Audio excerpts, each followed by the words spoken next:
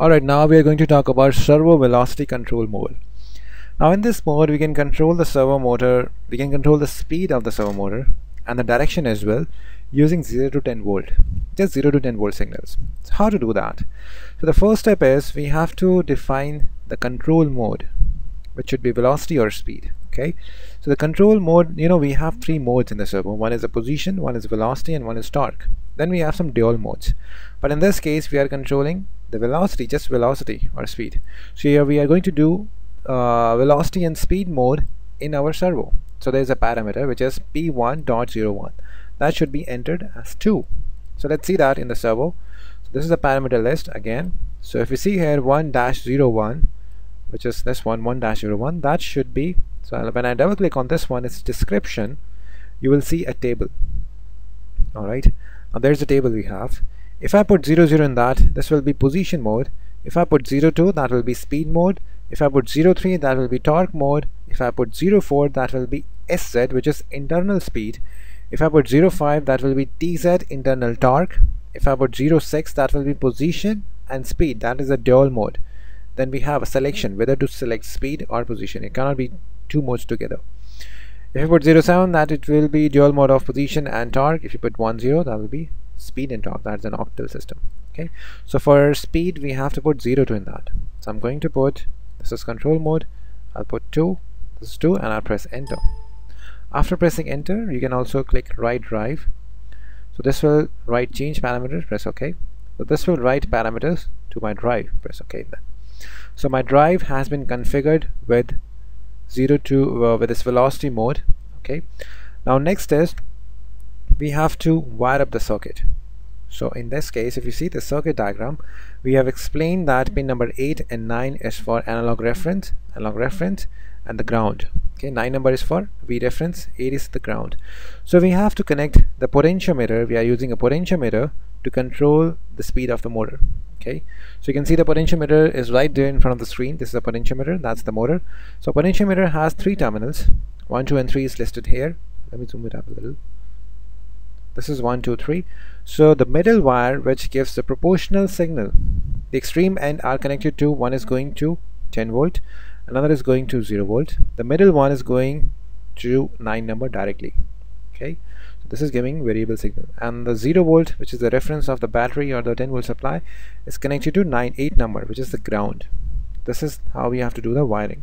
Okay, so let me connect the wires to my potentiometer. In meanwhile, you can check the circuit. So this one end of my potentiometer, I'm connecting this to 10 volt. So this goes to 10 volt, and this end goes to 0 volt of my power supply. That goes to 0 volt. Now the middle one of this potentiometer should go to pin number 9. Okay, and we have one more connection, pin number 8. If you see of the servo, that should be connected to 0 volt. So I'm connecting pin number 8 back to 0 volt, or I can connect here. This is my 0 volt. So that's the wiring. Alright, so for 10 volt, I don't have 10 volt power supply. So what I'm doing is I'm using a VFD. Okay, so that's my VFD. I'm using its 10 volt and ground signal, because you can take any 10 volts. That is going to potentiometer, and that is going to pin number 8 and 9. And this pin is already connected. This is for turning servo on and off. This is already connected there. Okay, so next is all we have to turn on the servo. Now one more thing, if you see the parameter here, before we proceed, this parameter, we have changed this parameter, and this has a red dot there. Red dot means valid when reboot.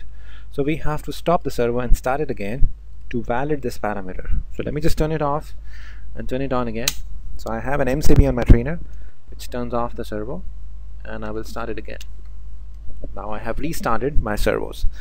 Now the first step to check this velocity mode is, first we have to run the servo. Right now servo is not ready, so you can see that I can move it with my hand. Okay, now I will actuate the servo.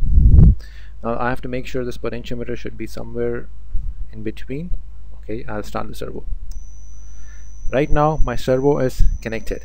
Okay, all I have to do is I have to just turn my potentiometer to actuate its speed.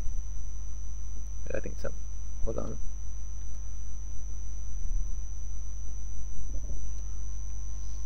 There were some wiring issues. Now the wiring is properly connected. Now you can see that this is my potentiometer. I will rotate it to one end. At this end, servo stops. This is the extreme one end of my potentiometer. If you see that one, okay. Now I'm going to rotate this one, which will run my servo. So I'm rotating in one direction, and you can see that servo starts running. Okay, and this is proportional to the signal coming from the potentiometer. All right. Wait a second. Yeah. Now if I rotate it more, you can see that the speed is increasing of the servo motor. If I rotate it more, speed increases and it goes to maximum at this end. Okay. Now the maximum speed of the servos is defined by a parameter. Now default is 3000, but right now this is not running at 3000, so this has been pre-configured to some speed. So let me show you where is that. I'll turn off my servo. Now you must make sure your servo should be off when you change the parameter. So I'll go to the parameter list again, and I'll press read drive. So when you go to parameter number 1, you will see maximum value of analog speed command. This is set at 1000 rpm. Alright, I can change that to 3000 rpm, and I press enter, and I press right drive.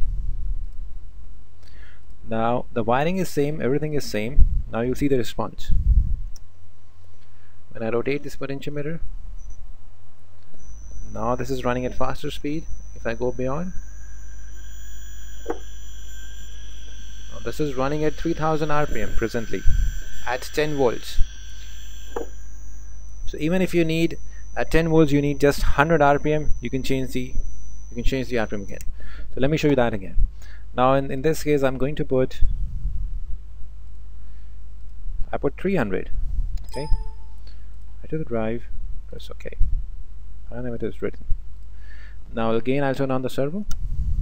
I'll take it to full 10 volts. Now this is running at very less speed, which is generally 300 rpm.